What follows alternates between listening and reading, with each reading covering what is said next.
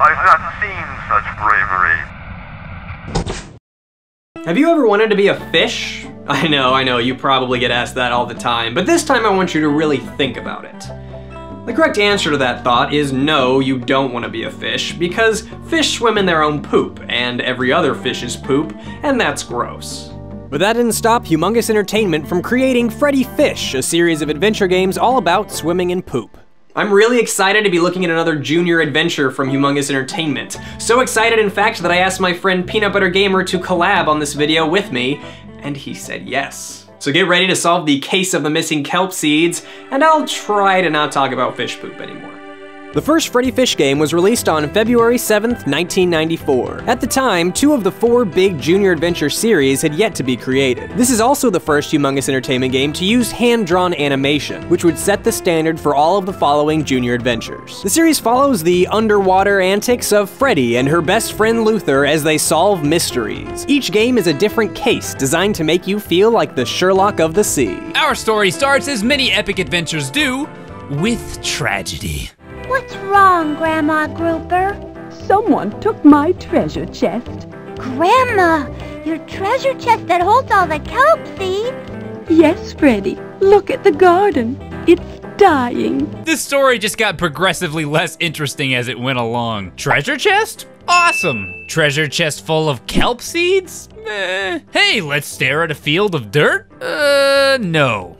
Until we find my treasure chest, we have no food. I'll find your treasure chest, Grandma Grouper. Oh, thank you, Freddi. Here's my last peanut butter and jellyfish sandwich for your journey. Until we find my treasure chest, we have no food. Here, take some of the food that I have. Granny Groper is not exactly establishing herself as a trustworthy character. I'm sorry, Granny Groper. Granny Groper. Granny Groper. Granny Grouper. God damn it. So if there's obviously other foods like sandwiches, what do we need the kelp for? I mean, do you want to eat this or this? Freddi enlists the help of her friend/sidekick Luther. Just a little info on Luther here. He's stupid, annoying, and terrible. Hi, Luther. What are you doing? I'm trying to swim a loop-de-loop. Ow! Luther's incompetence as a fish ends up being imperative to the kelp treasure trail, though, as they find their first clue conveniently located atop a rock that Luther was busy repeatedly smashing his face into. It says, to find Grandma Grouper's treasure chest, go near the beach. I'm gonna be rich when I find that treasure. Well, that was convenient. Following their only lead, Freddi and Luther set out on their adventure, but right behind them are a pair of sharks who are hunting for the same treasure. Because, you know, sharks just really love eating kelp. It's a well-known fact. We need to head towards the beach, where we'll presumably find another clue. The ocean floor is dotted with signs to help the fish get around. Some are really helpful, like this crown sign, which probably leads to a castle, and this creepy one with Grandma Grouper's face on it. How'd you like one of those in your front yard, huh? Just a sign of your face to let people know you live there. That wouldn't be weird or anything. Most of them, though, are incredibly unhelpful. I'm pretty much just wandering around. This is Mrs. Halibut, and she's got a real big problem. Her guppy, Gabby, is gripped in danger. Pinned beneath a rock, he needs us to free him, because apparently he's not man enough to go a full 127 hours. So add that to our chore list. At least we got this purple shell, though. I mean, it was put on this pedestal of rocks, and God himself is shining down upon it, so I'd assume it's at least moderately important. We'll just leave Gabby there for now. I'm sure he'll be fine to wait a bit longer. All right, we found a bottle. Luther's voice is just the most scratchy and annoying thing I've ever heard. All right. The note says, go to the junkyard. Hey, what are those things you keep picking up? Oh, you mean my purple sea urchins? Yeah, they're pretty sweet. You keep finding them on the ground. They can't be that sweet. What do they do? I don't know, but Freddi gets really excited every time I find one. We found another purple sea urchin. Well, then keep picking them up, I guess. We also find a board over here, which we can probably use to free Gabby, who is surely beginning to starve by now and is probably considering eating his own fin off. But he can wait a bit longer. I want to keep moving forward. Gee, boss, the kelp treasure ain't here. Well, if you can't find that treasure chest, You're gonna have to answer to the squid father. Why would a group of sharks and a squid want a bunch of kelp seeds? If the fish can't eat and then all die, then what are the sharks gonna eat? This just doesn't seem like a very advantageous plan. Why does anyone want anything, man? Why did the entire fish population let an elderly woman care for their whole supply of kelp seeds? Life doesn't make sense. People don't make sense. Fish don't make sense. And koalas can't be trusted.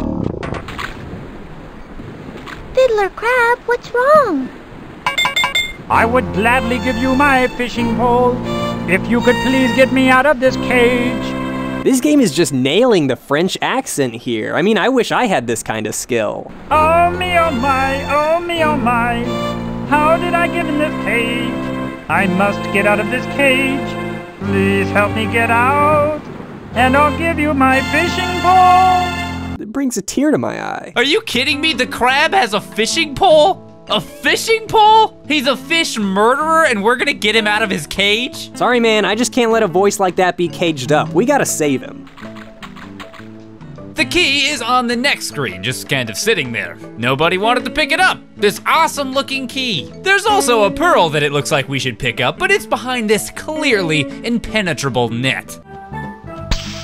Hi, Ray. You can't get through the shrimp net unless you got the super duper duper booka poly gizmo. So we need to get that thing, but to get it, Ray wants us to find him a clock. Why a clock? Well, do I need to break out my why anything theory again? No, that's all right. I think we get it. Yeah, that's what I thought. Well, we might as well go back and... Save Gabby? You know, I've actually been worrying about him a little. It's been a while. Right. Wait, what? No. I mean, we should go let the fish-killing musical French crab free. He sings, he murders, he's got a mustache. What's not to love? Thanks for unlocking the cage.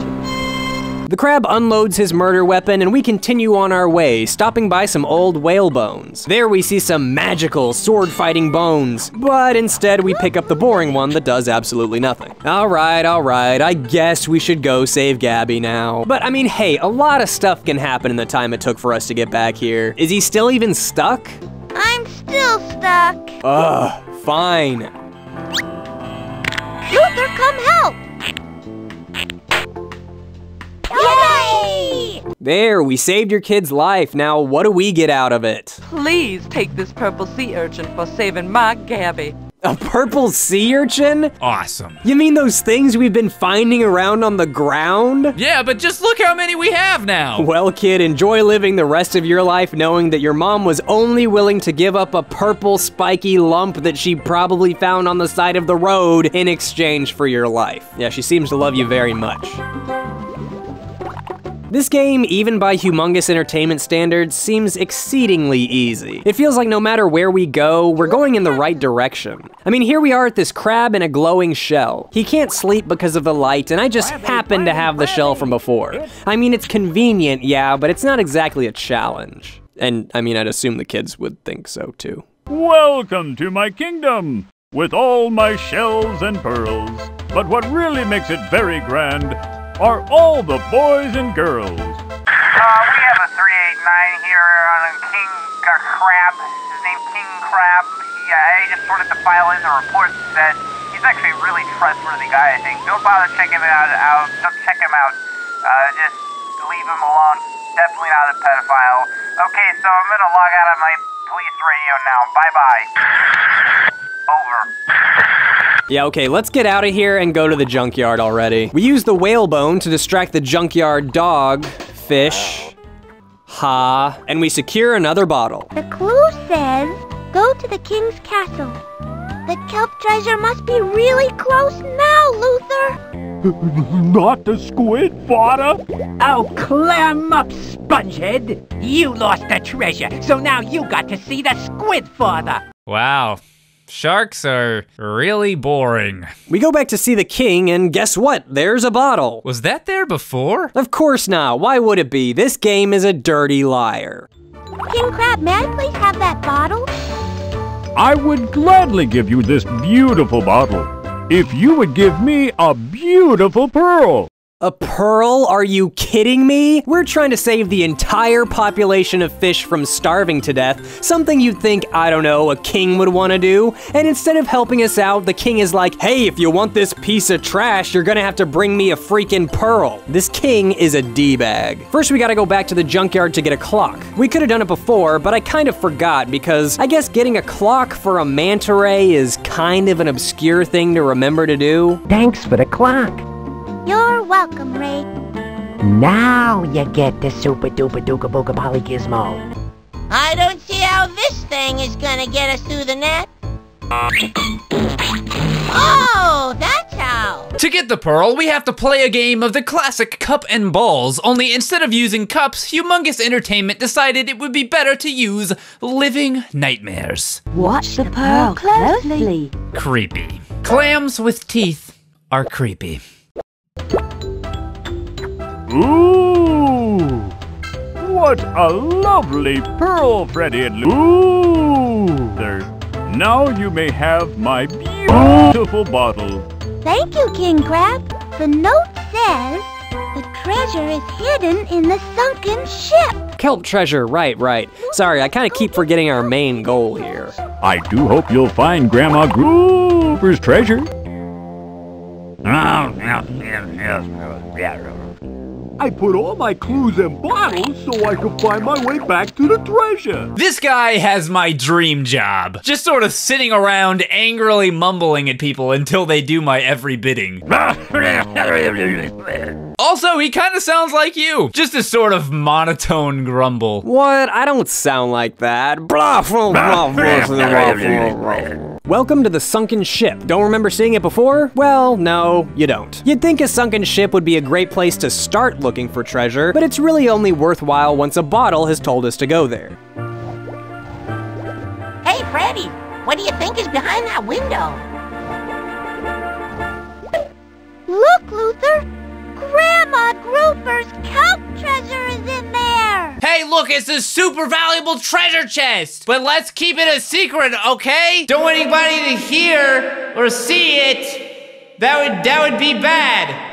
The window's closed and we need to find a crank to open it. Why does the window open from the outside? Why don't we just take this sword or maybe even the shell we have here and just break the window? Because we don't. We're fish and we don't have that kind of logical reasoning. Instead, we just go and explore the ship further. Arg! There's just one word that says it all. Arg! Arg when I'm happy. Arg when I'm sad.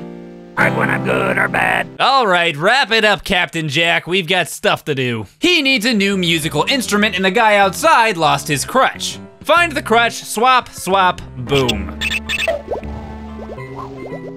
Grandma Grouper's kelp treasure! Yeah!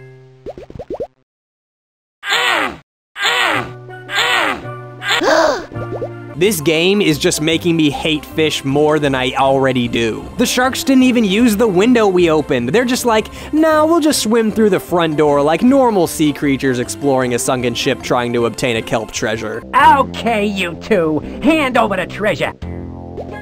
No! Grandma Grouper's kelp seeds are for everyone to share.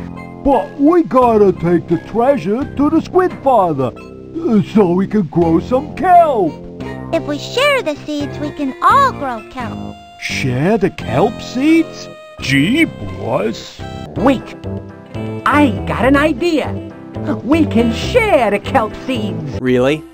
Really? That's how we end this story? Everybody's sharing? So the game is teaching us that it's totally fine to just steal from people and then to just agree to take half when the rightful owners catch you. Like, what kind of logic is that? Well, I mean, it's a kid's game. And another thing I've been meaning to say. You know what I've been seeing a lot of in this game? Kelp.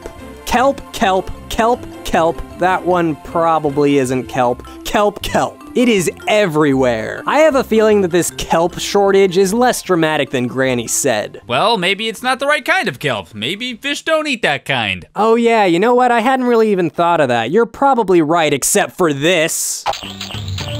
I mean, I'm pretty sure this whole journey was pointless. Freddi, you found the treasure! I saved your treasure, Grandma Grouper. Well, okay, Freddy helped a little, but I figured it out. I was very brave. Oh, I'm sure you were, Luther. Now, can you both help me plant the seeds? Oh good, I'm glad our reward for saving the day is manual labor. I really feel like our entire journey was totally worth it. Yeah! So, disembodied voice of Austin, what did you think about the game? Well, this is a collab, and I didn't want you to think I was like phoning it in or anything. So I put a lot of thought into this last part here, and I think I'm gonna have to say it's okay. Wow, that was really insightful. Thanks for all the hard work. As far as humongous entertainment games go, this one is pretty weak in my opinion. Maybe it's the fact that I think the setting is boring, or maybe I think fish are boring or something, but this didn't feel very much like an adventure. Everything felt pretty linear to me. We never really had to go out of our way to do anything. Everything just kind of worked out for the most part. It still had that humongous entertainment charm though. The animations are nice and the music is great. But if I want to revisit that HE magic, I think I'm gonna choose something a little more imaginative.